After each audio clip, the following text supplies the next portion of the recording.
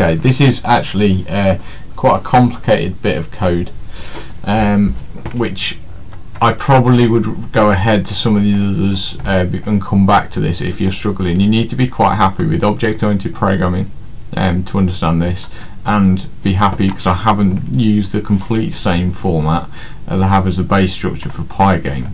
Alright, so don't stress about this, and this is also in no way perfect, but what we've got here is we've got a button class.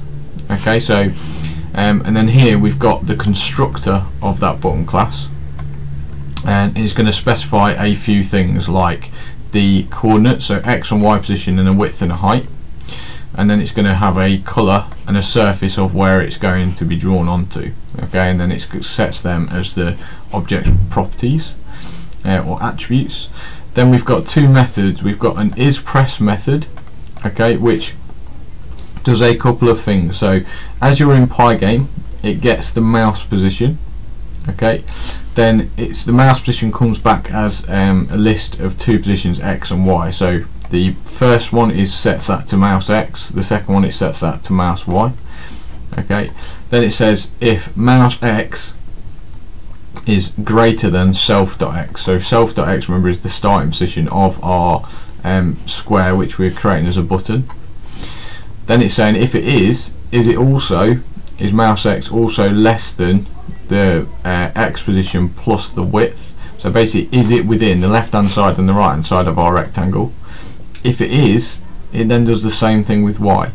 Okay, so is mouse y greater than self.y, and then if it is mouse y greater than less than self.y plus self.height. So that's a way of checking to see if your mouse is inside of that box. If it is, mouse click equals pygame.mouse.getPress, which gets mouse buttons that are pressed, and it will look at the left click specifically. Okay, if left click is true, if it's 1, then it changes colour. Okay, self.color equals 0, 0, 0, and then it's going to return true. Otherwise, it's going to return false. Okay, and then self.color will be something else. And then draw button here is just like we've done before. So you're drawing a rectangle to the screen, and then dot flip, which is displaying it. And then what we've got here is we've put those inside a method inside an object, which is slightly different from what you've done before. But all it does is here we make a screen, then we fill it with a colour, then we make a button look. So button 1 equals, and we're calling our class button.